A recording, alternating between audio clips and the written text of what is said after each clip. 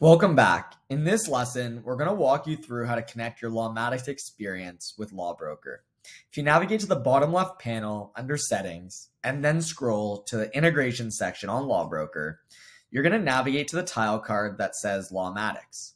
We're going to simply click Add, and that's going to take you to your Lawmatics experience. It's going to ask you to grant access to the Lawbrokr platform so that we can provide all the information associated with this specific contact record inside of your Lawmatics experience. We'll grant access from there.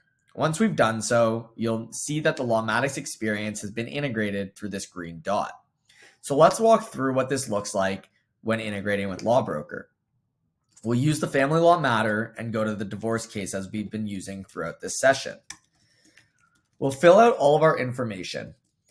As you've captured all this information on the Lawbrokr front-end experience, it's going to create a net new contact record inside of your Lawmatics experience. All the associated information will be pushed to the activity fields within inside of Lawmatics so that we don't muddy up your custom fields, or can be pushed into your case description so that you can utilize that information inside of automated forms so that your intake staff could then have some automations built out with inside Lawmatics. Once we submit that, we'll allow that to go through, and instantaneously the Lawmatics experience will be triggered from there.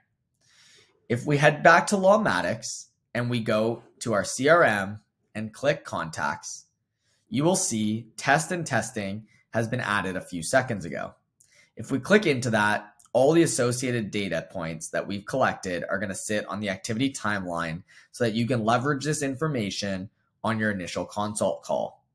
Again, if you'd like this to go into your matter description on your contact record, that's the secondary way that we can also integrate directly to Lawmatics.